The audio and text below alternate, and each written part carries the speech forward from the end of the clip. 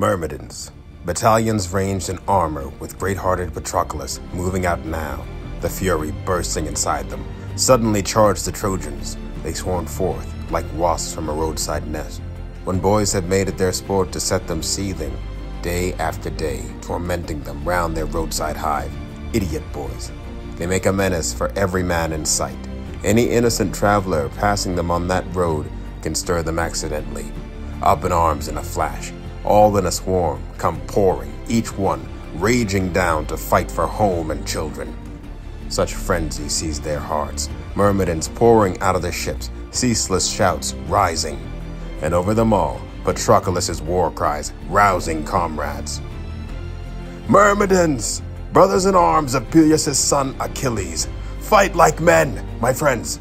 Call up your battle fury. Now we must win high honor for Peleus' royal son, far the greatest fighter among the Argive fleet, and we who fight beside him, the bravest troops. So even mighty Atrides can see how mad he was to disgrace Achilles, the best of the Achaeans. He closed with a shout and fired each fighter's heart, and down in a mass they launched against the Trojans, ships around them echoing back their shattering cries. The Trojans, as soon as they saw Menoetius' gallant son, himself and his loyal driver, flare in brazen gear, all their courage quaked, their columns buckled, thinking swift Achilles had tossed to the winds his hard rage that held him back by the ships, and chosen friendship toward the Argives now.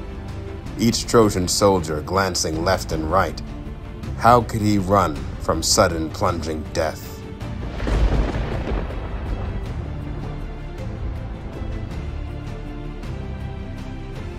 Patroclus was the first to hurl his glittering spear, right at the center mass, the fighters milling round the stern of Protesilaus' blazing ship, and hit Pyrechmes, firebrand who led the Paeonians, the master riders from Amydon, from Axius' broad currents. Patroclus slashed his right shoulder and down he went, his back slamming the dust with a jutting groan, as companions panicked around him. Brave Paeonians, Patroclus whipped the terror in all their hearts when he killed the chief who topped them all in battle. He rode them off the ships, he quenched the leaping fire, leaving Protesilaus' hulk half-burned but upright still, and the Trojans scattered back with high, shrill cries. The Argives poured against them, backed by the hollow hulls, the din of battle incessant. Man killed man in the pell-mell clash of battle, captains going at captains. Brave Patroclus first. Just as Aurelius swerved in sudden flight, he gored him in the hip with a slashing spear, and the bronze lance head hammered through his flesh, the shaft splintering bone as he pitched face first, pounding the ground. And veteran Menelaus wounded Thauas, and Amphicolus went for Mages.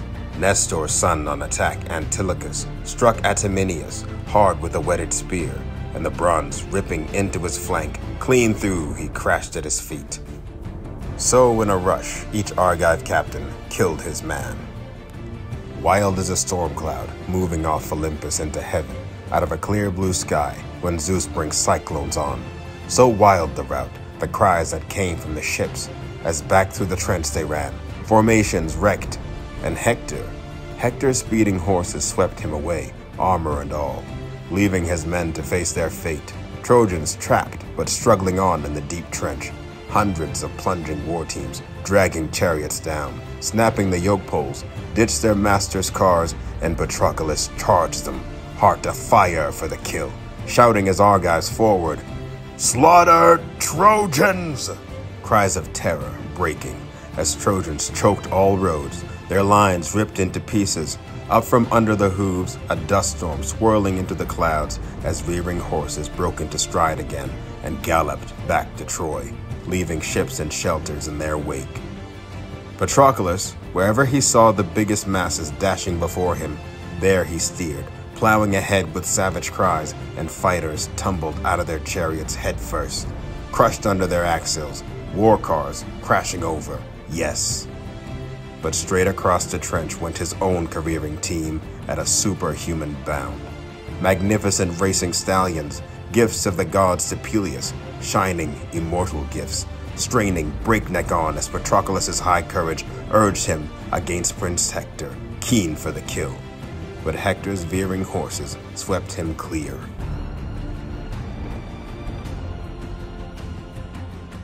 Patroclus, soon as the fighter cut their front battalions off, he swerved back to pin them against the warships, never letting the Trojans stream back up to Troy as they struggled madly on.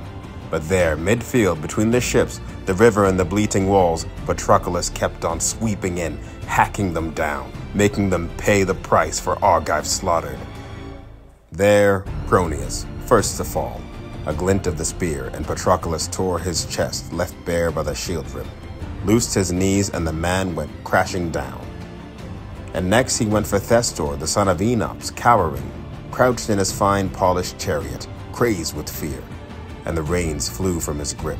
Patroclus, rising beside him, stabbed his right jawbone, ramming the spearhead square between his teeth so hard he hooked him by the spearhead over the chariot rail, hoisted, dragged the Trojan out as an angler perched on a jutting rock ledge drags some fish from the sea, some noble catch with line and glittering bronze hook. So with the spear, Patroclus gaffed him off his car, his mouth gaping round the glittering point, and flipped him down face first, dead as he fell, his life breath blown away. Next he caught Arilus, closing, lunging in. He flung a rock, and it struck between his eyes, and the man's whole skull split in his heavy helmet. Down the Trojan slammed on the ground, head down, and courage-shattering death engulfed his corpse. Then in a blur of kills, Amphitrus, Aramis, Epaltes, Telepolemus, son of Damastor, and Ichius and Pyrrhus, Iphias and Eupeus, and Polymelus, the son of Argeus. He crowded corpse on the earth that rears us all.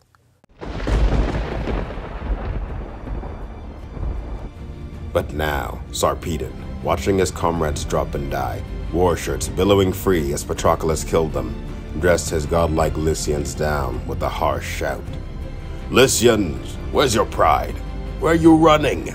Now be fast to attack. I'll take him on myself. See who he is who routs us, wreaking havoc against us, cutting the legs from under squads of good brave men." With that, he leapt from his chariot fully armed and hit the ground, and Patroclus, straight across, as soon as he saw him, leapt from his car too, as a pair of crook-claw, hooked-beaked vultures swooped to fight, screaming above some jagged rock. So with their battle cries, they rushed each other there.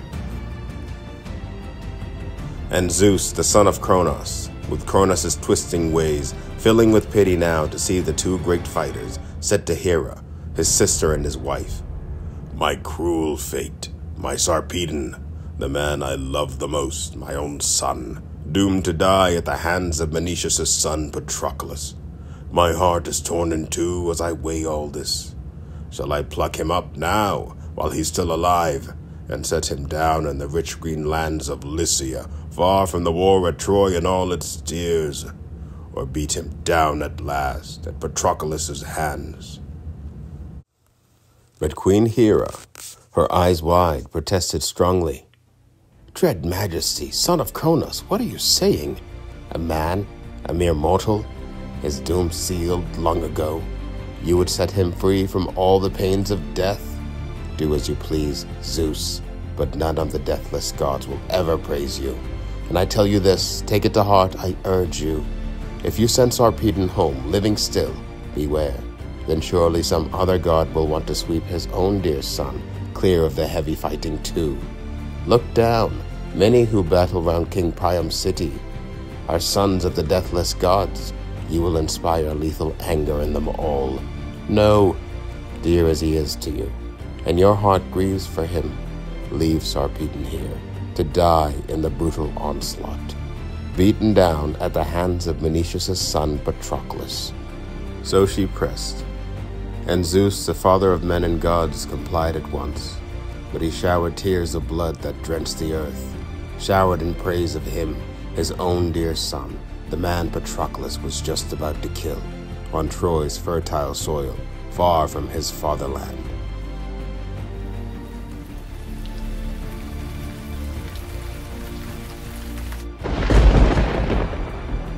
Now as the two came closing on each other, Patroclus suddenly picked off Thrasymachus, the famous driver, the aide who flanked Sarpedon. He speared him down the guts and loosed his limbs, But Sarpedon hurled next with the flashing lance, and he missed his man, but hit the horse bold Dancer, stabbing his right shoulder, and down the stallion went, screaming his life out, shrieking down in the dust, and his life breath winged away. And the paired horses reared apart as raspy creaks of the yoke, the reins flying, fouled as the trace horse thrashed the dust in death throes. But the fine spearman Automedon found a cure for that. Drawing his long sharp sword from his sturdy thigh, he leapt with a stroke to cut the trace horse free. It worked. The team righted, pulled at the reins, and again both fighters, clothed with savage frenzy, dueling now to the death. Again, Sarpedon missed. Over Patroclus' left shoulder, his spear had streaked. It never touched his body. Patroclus hurled next. The bronze launched from his hand, no miss.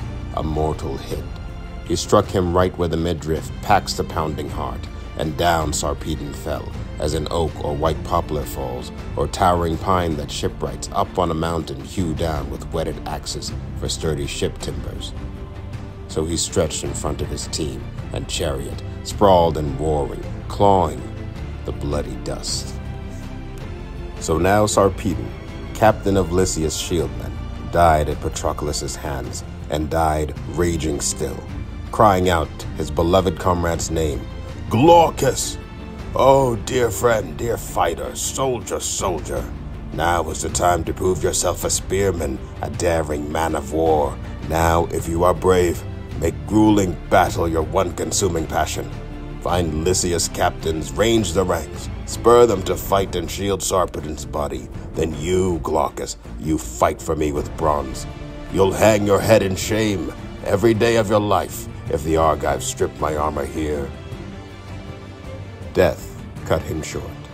The end closed in around him, swirling down his eyes, choking off his breath. Patroclus planted a heel against his chest, wrenched the spear from his wound, and the midriff came out with it. So he dragged out both the man's life breath and the weapon's point together. Hard grief came sweeping over the Trojans' heads, unbearable, irrepressible. He was their city's bastion, always, even though he came from foreign parts, and a mass of allies marched at his command, but he excelled them all in battle, always. So now they went at the Argives, out for blood, and furious for Sarpedon, Hector swung them round. But the Argives surged to Patroclus' savage spirit. He spurred the Ajaxes first, both ablaze for battle. Ajax! Ajax! Come, now thrilled to fight as before, brave among the brave, but now be braver still. Their captain's down, the first to storm our wall, the great Sarpedon. If only we could seize his body, mutilate him, shame him, tear his gear from his back, and any comrade of his who tries to shield his corpse, bring that enemy down with ruthless bronze. Urging so, but his men already burned to drive the Trojans off, and both armies now, pulling their lines tighter, Trojans and Lycians, Myrmidons and Achaeans, closed around the corpse to lunge in battle. Terrible war cries, stark clashing of armored men, and across the onslaught, Zeus swept murderous night, to make the pitched battle over his own dear son a brutal, blinding struggle.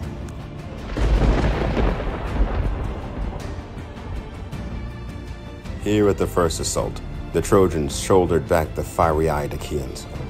A Myrmidon had been hit, and not their least man, dauntless Achilles' son, renowned Iphigus. He ruled Budeon's fortress town in old days, but then, having killed some highborn cousin, fled to Peleus and glistening Thetis, begged for his own life, and they sent him off with Achilles, breaker of men, east to Stallion country to fight and die in Troy. He had just grasped the corpse, when shining Hector smashed his head with a rock, and his whole skull split in his massive helmet. Down he slammed on Sarpedon's body, face first, and courage-shattering death engulfed his corpse. Grief for his dead companion seized Patroclus now. He tore through frontline fighters, swift as a hawk, diving to scatter crows and fear-struck starlings. Straight at the Lycians, Patroclus, O my rider. Straight at the pressing Trojan ranks you swooped, enraged at your comrade's death.